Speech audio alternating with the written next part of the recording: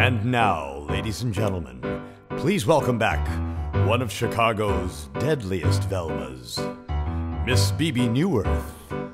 Hello, suckers. Did you pay good money to see a Broadway show when you could have just stayed home and read what's online? Come on, babe, get on the internet.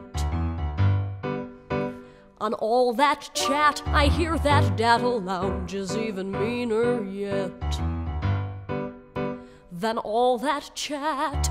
Frank Langella's hogging Whoopi spot, but as Sir Thomas More, she says he's not so hot. Check out the rumor mill and gossip made to kill on all that chat.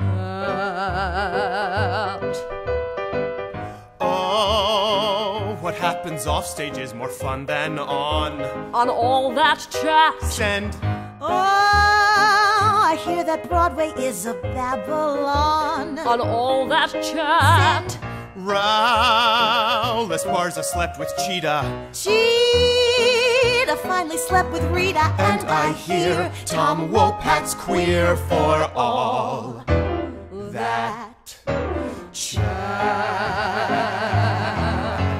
I just read Brigadoon is dead. Stage is more fun than on all that chat, the workshop didn't work, and so the bad news spread. Babylon. On all that chat, hold on, hun, I'm hooking up to links where there's an Equus clip where Daniel Radcliffe stinks, and there's a running blog that's strictly dog-eat-dog on all that chat.